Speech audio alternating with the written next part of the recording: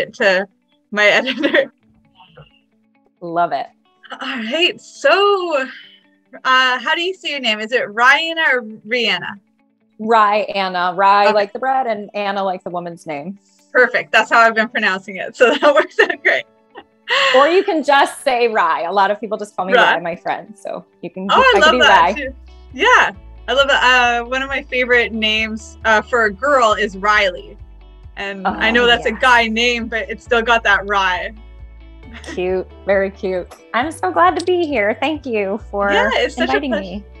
Yeah, absolutely. It's such a pleasure. I've been wanting to connect with you more and more. And I know you're in our Signal group and things, and you got a lot going on. So I'd love to hear, more about your journey. If you want to give an intro to whoever's watching today, let everybody know what you've been up to and what's going on now. Beautiful. Thank you.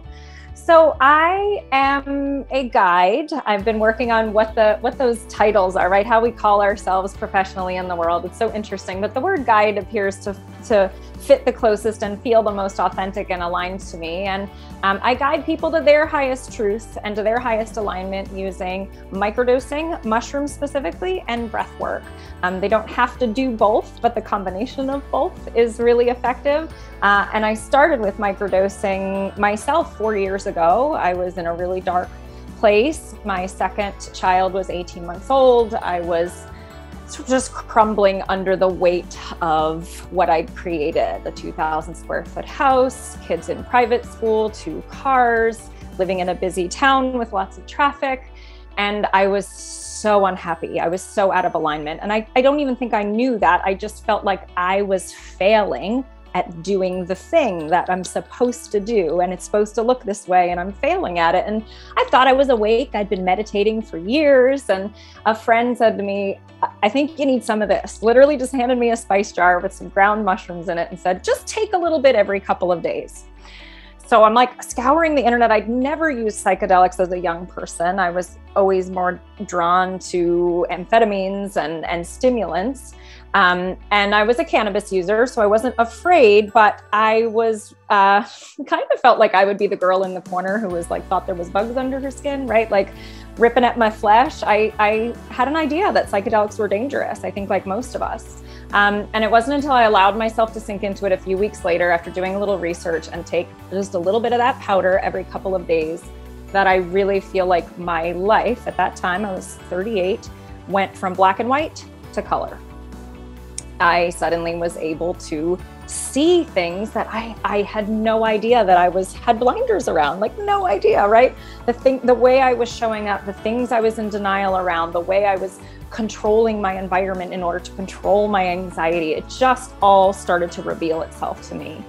And when people come to me and expect their experience with psychedelics will be all warm and fuzzy, right? I hear microdosing is amazing, and I hear that your food's going to taste better and everything's going to look better. I'm really truthful with them that there's that crumbling of the ego that happens slowly with microdosing, much less than if you took a journey-sized dose.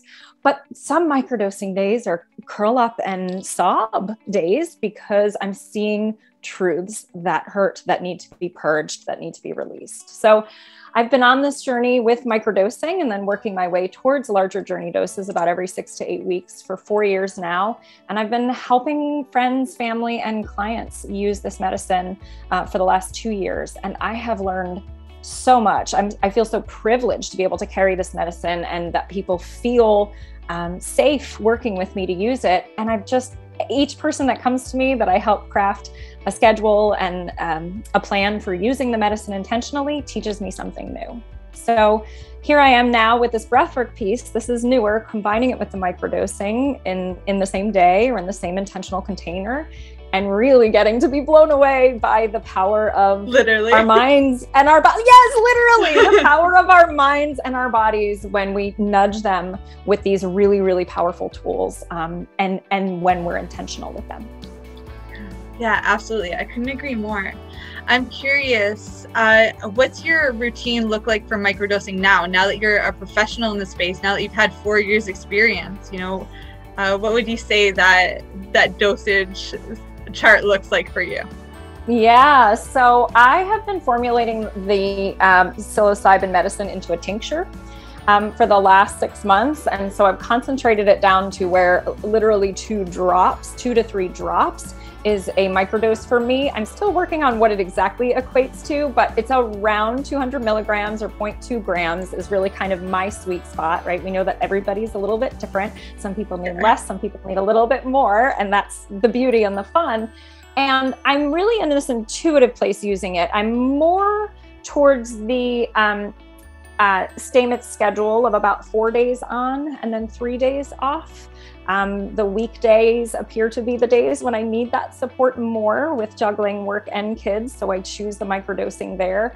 And then the weekends, I allow myself to do the integrating, to get in the hammock, to maybe feel a little bit more low by that 3rd day off, right? I call that the contrast day, the one where you're like, oh man, I wish it was a microdosing day because everything might be a little bit more sparkly or more alive, but allowing myself to be in that contrast day, maybe on a Sunday, and just be okay with what's there. So yeah, about a 4 on 3 off, but it's really intuitive. If I'm having a really easy week that feels okay, I might take a break for a few days and see what's there without the medicine. And if I'm really struggling, if there's been some family conflict or something and it feels really hard and heavy and tense, I might take 5 drops and I might do it 5 days in a row before I give myself a break. So there's an intuitive piece there that I think sometimes we need permission to tinker with the medicine. Everybody, a lot of people want to do it just right, just so. But once you're connected to the plant, to the consciousness of that plant, and to yourself, and you know what your intentional routine looks like, I think it's really beautiful to be able to tinker.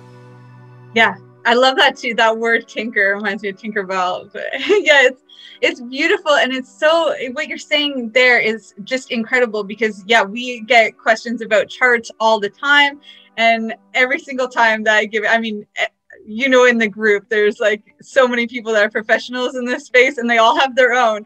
And we have our own too. I think we even have 2 of them that we've done over the years. It's like, it doesn't matter because everybody is so different. And this piece on intuition is, so important. And you calling yourself a guide, I really enjoy that too. And I always saw of it as the medicine as being a guide. So I think it's beautiful that you found that term in working with this medicine. It was like a gift for you. Yeah, you're in this space now. You are the medicine. Yes, and you are the medicine. People. Yeah. That's exactly it. You are the medicine and you are the placebo. It doesn't matter as long as you have the belief, right, that your own intuition is right and is good and is pure, and that we can get the other stuff out of the way. I think that's what I most see when I'm working with someone. They're looking for that information outside of themselves, right? What is the answer that I can take so that I can do it right or have it right or finally be aligned? And what I think is so beautiful about psychedelics is what can we remove? What can you let go of? What can we purge, right? Where can we make space so that what's already there can come up and through? Yeah, absolutely. So I'm curious too, what brought you to the microdosing space over the macrodosing space? Was it just from you starting out with the microdosing was your first experience, or was it something else? Yeah, it's such a good question. And I've dabbled in guiding people with larger doses, and there's so much magic there. And there's so much intensity there too. Yeah. I think I really enjoy helping people take it into their real life and to have the integration be literally the day after you take your dose, before you take your next dose, this ongoing integration over 3 months. And I really try to get people to look at it in seasonal chunks, like to commit to the microdosing for 3 months. It's not something you can try once or twice and say, it works for me or it doesn't work for me, right? You've got to commit. So yeah, I think I've been a health coach for 8 years. And so the integration of the habit and the mindset shift in the everyday life is, I think, where I'm really most lit up around it. And from a practical standpoint, right, doing journey work requires that space and that time away from my family, right? And that being able to really go deep with someone there. Love that. So juicy. And I so value the guides who have done that with me and for me when I've needed that work. And maybe someday I'll do that more. It's intriguing, but I really do love the you know, and it's worth saying there are many people who will microdose and will never do a journey size dose. That's just too frightening for them, or it feels too big for them, or it's too intimidating. Now, some people get started microdosing, and once they become acquainted with the medicine, start to increase their dose until they're there, right? And their curiosity has been safely titrated up. But for the most part, I mean, Ashley, I'm working with women and men in their 60s and 70s who've never touched even cannabis, right? People who can't imagine getting in a tent and doing a journey size dose with a guide. And they're seeing incredible shifts in lifelong depression and anxiety, symptoms of PTSD, ADHD, OCD, complex PTSD, major shifts in under 3 months of the microdosing. Yeah, that's beautiful. And we hear this all the time in our practice too. I think it's really miraculous that you bring the seasons into it, because it's true. It does take a commitment, and what an easy commitment that is. 13 weeks, 90 days, like, let's do this thing, you know? And it makes such a big difference overall. So I'm curious, are you seeing that people want to continue with this medicine after the 3 months? Yeah, you know, yes, I think, you know, for all of what can be challenging about using psychedelics to break down what doesn't belong, the microdosing and mushrooms in general are gentle, and they're loving, and they're effective. You know, I'm not trying to sell someone on, you know, 3 days of ayahuasca experience. Like, that's a very different experience from, you know, on the days that are really tough with your kids and with work, take this little tincture and a few drops, or this little capsule with just enough, and really being gentle with people that they can even open the capsule, or however the plant material comes through for them. And just, it could be a microdose of a microdose of a microdose of a microdose, right? Like the nano dose. Yes, the nano dose, that's right. It can't be too small if that's what you need to build that trust and that relationship with the medicine and with me and with yourself, right? Little by little. Yes, I mean, most of my people have been with me for over a year, and I continue to bring on new clients regularly. Word of mouth is huge for this kind of practice because of trust. But yeah, they come back, and now they take breaks too, which I think is important. People always want to know, am I going to get addicted to microdosing, right? Am I going to not be able to do my life without it? And the hard answer is no. No. Now you might say, oh, I have an affinity for this. I really enjoy it. I really like it, but it's not habit forming. And that's one of the biggest things I have to really educate people around. And in fact, it can help them with the addictive tendencies around alcohol and sugar and those other pieces that are holding them back from being aligned. Yeah, absolutely. I really couldn't agree more with that. Also, it's funny, you know, opposite to you, when I started working with these medicines, I was all for the big doses. And when I made the decision that I was getting sober, I went full in. Every weekend I was doing a heroic dose, and I started doing trip sitting with others too in that time, which was very beautiful, being able to share that experience with others. And it truly did turn everything around. By the time I was actually exposed to microdosing, I was actually surprised how much it affected me. I'm like, if I've been working with these big doses for so many years, how is a microdose making such a big impact? And the truth is, it really does. Like, even now, I've been working with them for a couple of years now in the smaller doses. And if I take anything over 100 milligrams, I'm like, I'm on the ground with the grass and the bugs, and like, I'm calling in work. I work for myself, but still, it's like, I'm calling in, sorry, calling my team. You got to take the calls. I can't do it. I don't know how to work the computer. Yeah. Oh yeah. It's like, there's no computer, no cell phone, no looking at screens. Everything feels like sensory overload. So I just take the time for nature. And so, I did figure out where my sweet spot is, usually between 50 milligrams and 100 milligrams, anything around there, I'm good. Even I can go up to 150, but at that, sometimes it's a very intense experience. Like, as you had said before, it's like, some days you may just be in bed crying it out. I went through a lot of stuff in my life. I've seen some things. I've been out of alignment and in alignment, and I'm always on this, roller coaster, we'll say. But it's really nice to have that tool that's there to help.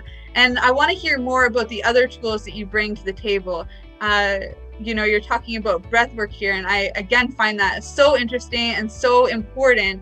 Again, the reason why I was even able to get over those addictive behaviors was because not only was I working with doses of psilocybin, but I was doing Kundalini yoga, like hardcore, 2 hours a day, and that is crazy breath work, right? So yeah, so how are you integrating this in? How did you get into breath work? How are you using it for yourself and with your clients?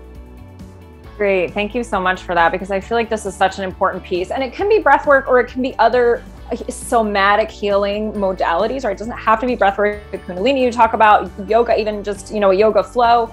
But it became very clear to me about a year ago, 3 years into using the microdosing. Okay, I've made a ton of progress. I was so clear. 2,000 square foot house gone. All of that stuff sold. That was out of alignment, right? Moved to the country, build a house that's 1,000 square feet and very manageable. And kids went from private school to nature school, right? So huge shifts in my life, feeling so aligned. And I still was struggling so much with my trauma reactions in my actual body. Right? So my mind was like, I'm good. I know all of this. I feel really clear. I feel really connected. And the second I walk into my mom's house, which is 1,000 feet down the road, right? My whole body feels unsafe, right? I don't know what's going on. We've worked on our relationship. Everything's okay, right? We're really clear. We've talked it all out, but my body, right? Yeah. And so I really started to sink into understanding trauma more from a somatic perspective, and was blown away to come to understand that the issues are in the tissues, right? That like the trauma, the stuck emotions, the actual memories, that my body doesn't know if I'm 4 years old or 42 years old when I'm with my mom or whoever, whatever your triggers are, right? That the ding, the alert comes in from your boss and suddenly you're flooded with that adrenaline, right? We all have those moments where we become so ungrounded. And I was really struggling on a day-to-day with that, Ashley. So I started to practice some breath work, and like probably like your experience, I was like, why is this not taught to children in kindergarten, right? Like nobody's breathing enough, nobody's breathing correctly. And more than that, this journey-based breathing, this deeper type of breathing that we could, these states, these altered states of consciousness allow us not to just, clear the mind chatter, but literally move that stuck, stagnant energy, trapped emotion, and dis-ease from the tissues of the body. And that was the game changer for me. The last 6 months, I've been practicing for about 3 to 5 days a week, whether it's 5 minutes and all the way up to an hour with a guide, with a teacher. And then I became trained in the pause breathwork facilitator training. And I lead people on deep journeys now. So while I might not be going in a tent to do a psilocybin journey with people, they can take a microdose and we can get on Zoom for 75 minutes, right? And we can lay down, create that safe container, seal it, and I can guide them with these very simple activating breath patterns that allow them to shake and cry and move and make noise and breathe and let the yuck come right out of their systems. You don't have to know what it is, why it's there, right? Who put it there? Who's to blame for it? How do we process it out, right? We all are trying to heal our mental health in this culture through the brain, right? We got to figure out how to stop having trauma triggers. It's absurd and it doesn't work. We know that. People with complex PTSD are failed by therapy, by traditional therapies. That's not how you heal trauma. You don't talk about it. You feel your way out of it. So the breath work, it's like the psychedelics allow the mind to see the different possibilities, to see what the ego is doing, and then the breath work gives you the permission and the tool to move it out and make the actual shifts. That's awesome. I love how you explain that too. The issues are in the tissues. It's so true. And I experienced that in Kundalini yoga too. You know, I had a really hard time with meditation. It's like, you know, I drank for over a decade. I was in the hospitality and tourism industry. So it was like, you know, work hard, but play harder type of atmosphere. And so, you know, I really had to get it all out. And the reason why I was drinking was because I didn't want to face anything. You know, the reason why I worked so hard when I did was because I didn't want to face any of it. So then to sit there in a meditation, it was like, what are you talking about? No way. Rip your skin off, right? Yeah, even without any kind of drugs, I would have been, you know, in the corner doing that. So, you know, but I was working with this medicine. I'm like, okay, how about Kundalini yoga? I didn't actually even commit to Kundalini yoga. I just heard that yoga was helping people lose weight, and I had put on a little bit of weight from the drinking, and I was like, okay, I'm going to lose that. And the yoga that I found was Kundalini yoga. And it led me to be able to meditate, mainly because you're doing these movements and using your breath to the point of exhaustion where you don't have a choice but to go into that meditative state. And by the time you do, it's like everything else is gone. So you're just with yourself, and it's a beautiful, beautiful experience. So blissful. You describe it beautifully. Thank you. I thought it was pretty funny too. You brought up your mom and having those traumas. When you see her, it's like, it doesn't matter how much you went through. There's this quote by Ram Dass, like, you think you're enlightened until you go spend a week with your family. Oh my gosh, it's so true.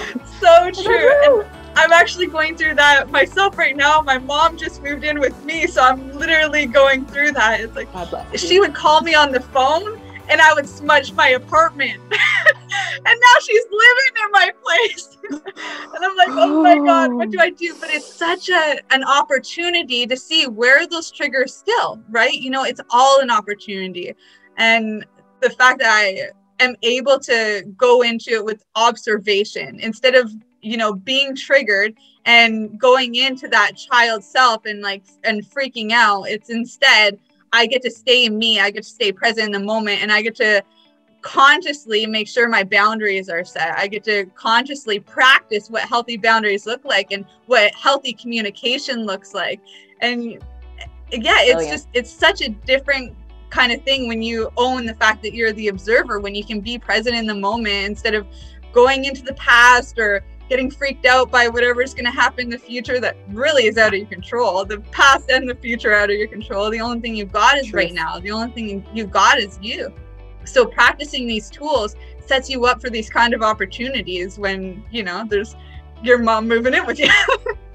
You just hit the nail on the head in so many things. And yeah, so here we are both practicing being in proximity to our mothers who have probably, my mom has really tried her best. And every time I've given her feedback and, communicated with her, she's really tried to shift. But yet my reactions were still so like, oh, you're crazy. You're insane. You make me crazy. And she's like, I literally just said hello. Right? Like, Oh yeah. So owning that. And you said something really key, being curious about trigger. That's what the microdosing does for me and for the clients, right? There's enough of that space. There's enough of that room where you can unattach from this idea that your emotions and your thoughts are you, right? And come up over here and say like, oh, I am observing myself totally freaking out right now. What's going on? What's under there? What does little Ride need right now, right? Like, that's what the psychedelic can give us, that little bit of buffer zone and that space. And then the breath work or whatever somatic healing modality you want can help to move you out and through. Yeah, that's awesome. So do you have any other modalities that you add in or work with? I remember we had a coach working with us for a while who had gotten microdoses from you, and you were stacking it with lion's mane and niacin. So yes, can you tell us a little bit about that? Why do you do this? How is it helping people? Yeah, so the stack is really interesting, and not everybody responds to it. I actually let people add that to the psilocybin now, the niacin and the lion's mane, but there's some people respond beautifully to it, and it just kind of lights things up a little bit more in the brain and activates things a little bit more, especially those folks that take the microdose the opposite of you and are like, I think I feel something, right? I'm not quite sure I do. I don't know, this is slightly off topic. My theory is those who are super affected by even smaller doses are super connected and awake typically, or very intuitive. And those that have a little bit of a harder time feeling it in their system, maybe a little bit more closed down from a chakra standpoint. So I'm tinkering with that as people tell me their sensitivity levels. I'd be curious to know what you think of that. But yeah, the lion's mane especially, it works along the same receptors in the brain. So especially for folks struggling with ADHD and really wanting to use this as a creativity enhancer or the ability to just focus, not even on a project, but focus on their life or their healing, right? And not get so distracted by the shiny objects. I find that the lion's mane is an amazing accompaniment to the psilocybin. Yeah. Oh, I agree so much. We love working with it too. Actually, I am a bit of a forager. I wouldn't say like I'm the best out there or anything, no Paul Stamets, but I get out as often as possible. And that's one of the main mushrooms that I go looking for, because with my trauma, one of the big things was my nervous system. And I know you're familiar with this, with the somatic work and breath work, but that was something I really had to work on. And because a lot of my schooling was in the nutrition space and herbology space, you know, I automatically went for, you know, how do I get my hands on these mushrooms? Where do I find them? And so I went out and for my birthday this year, I was eating them every day that week, because I would just go out to the forest and come back and fry them up. It was beautiful, beautiful. And it's great for your nervous system, for rewiring your brain and your nervous system to work with you. A lot of mushrooms are actually adaptogens and really good with this, but I found that one specifically, you know, I could feel instantly. Feel the difference. Yeah, you feel it coursing through your veins. That's so beautiful and fresh. It has that texture, right? It's almost like crab meat. It's like meaty almost when you fry it up, right? I mean, you don't. I don't think you eat meat, but from what you remember of meat. Yeah, absolutely. I used to, being in the hospitality and tourism industry, you know, I got to eat some really luxury meals, you know, a lot of the time. You know, I got exposed to really great chefs all the time. But yeah, it's been years. I think I quit eating meat in 2014. I would only go to the farmers markets and get chicken and a lamb. And once I did that once, I was like, I don't even need it.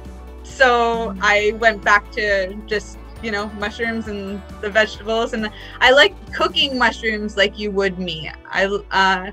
There's some vegetables you can do that with too. Just, you know, you still want that flavor, especially, you know, being around chefs forever. You know, I couldn't give that up. I still needed that little bit of like luxury in the kitchen, you know, and so I found a good way to integrate it all in.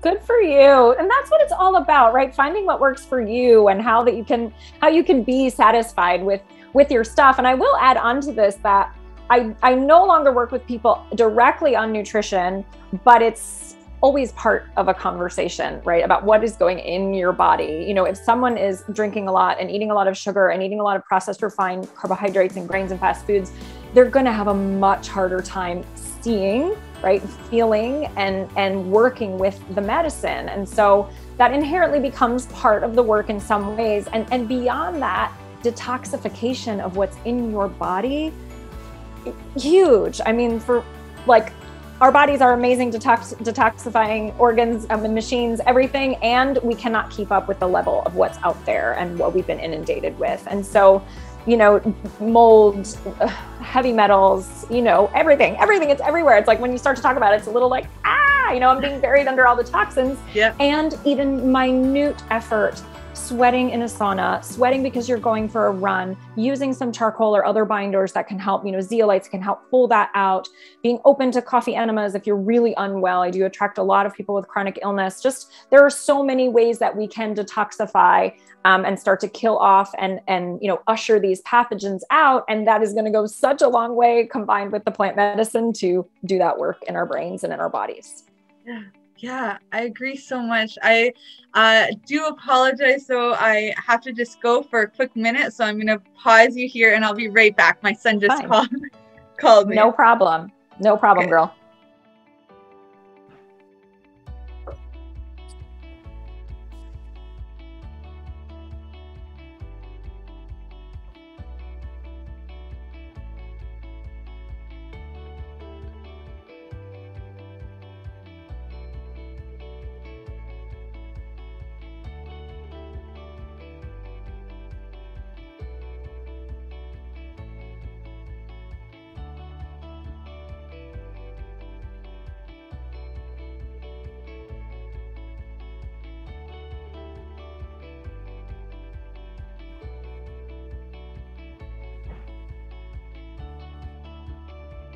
Oh, thank you.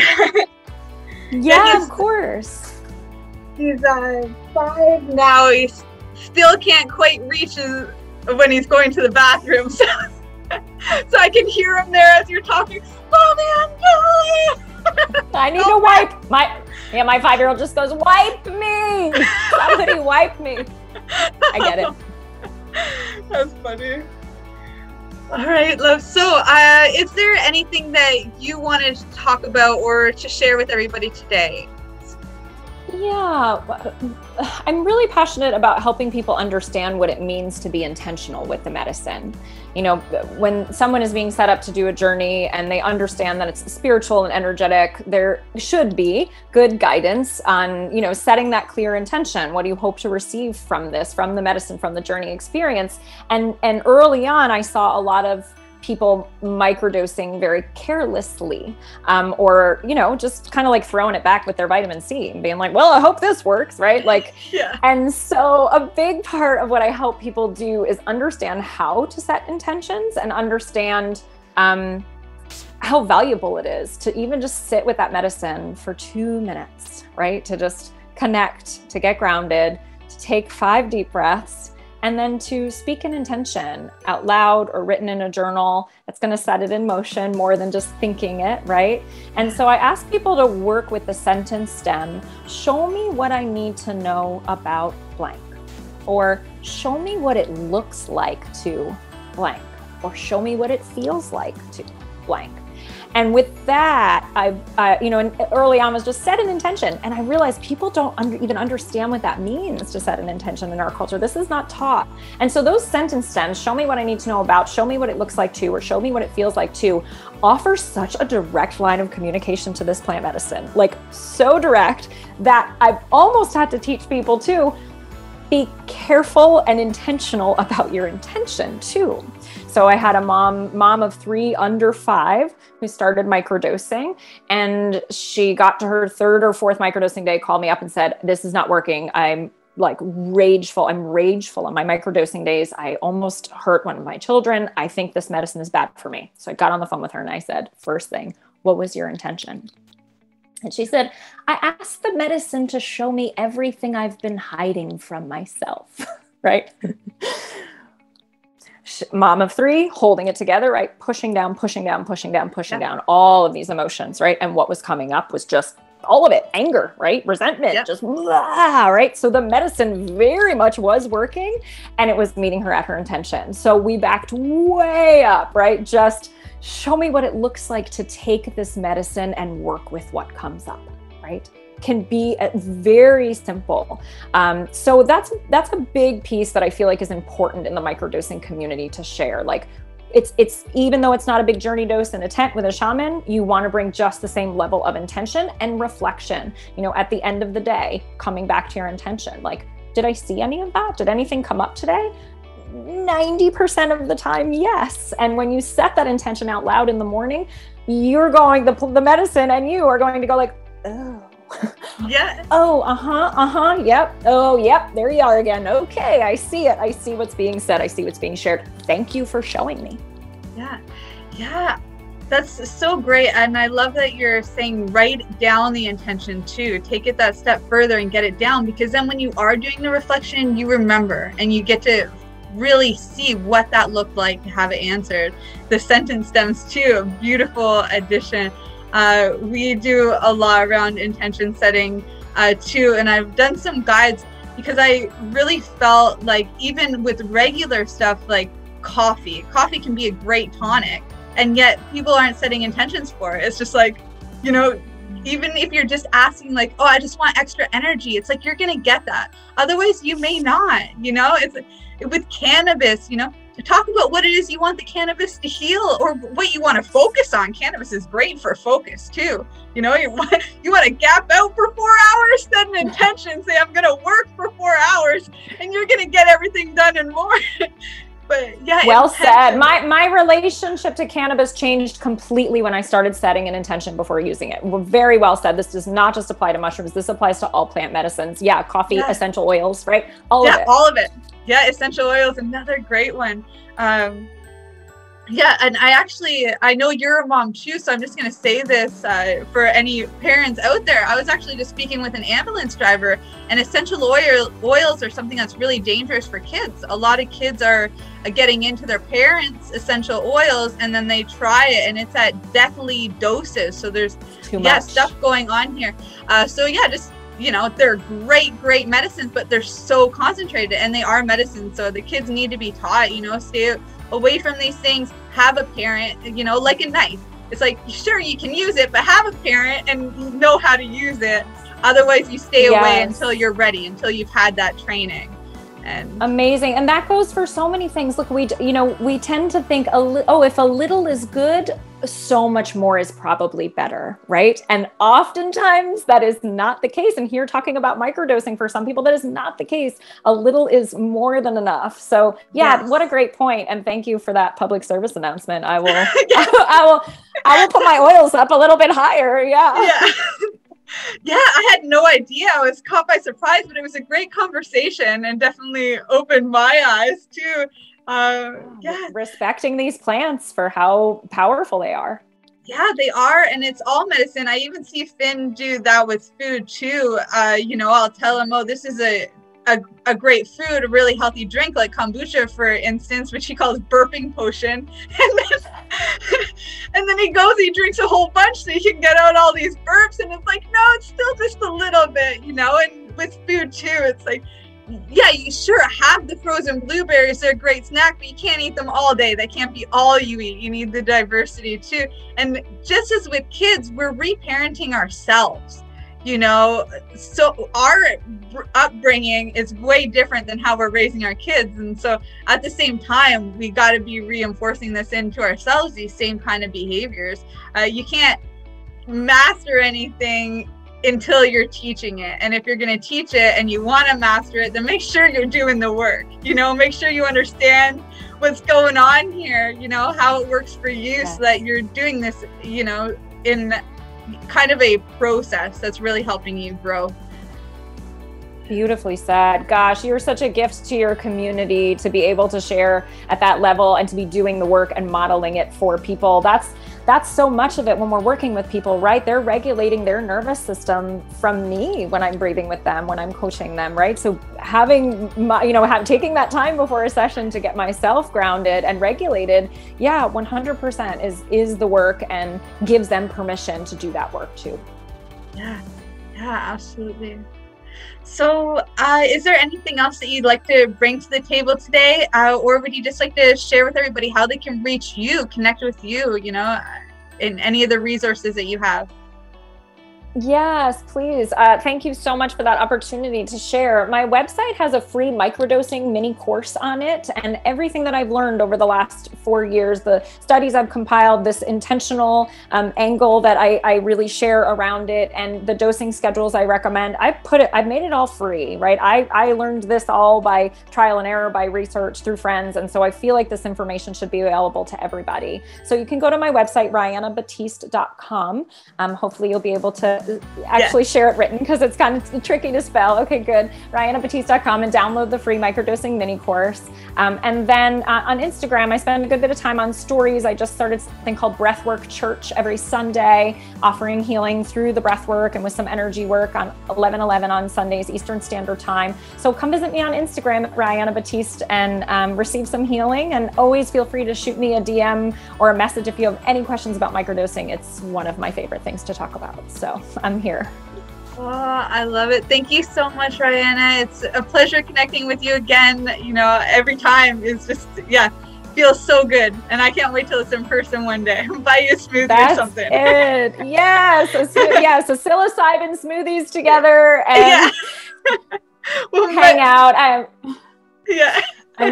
I'm so honored that you asked me to come on and have a beautiful autumn season and holiday season with your family and your mom. Good luck with your triggers. Bring your microdosing, bring your intention to the micro. Show me what it looks like to be chill with mom when I'm in her presence, and let me know how it goes. Yeah, absolutely. I will, for sure.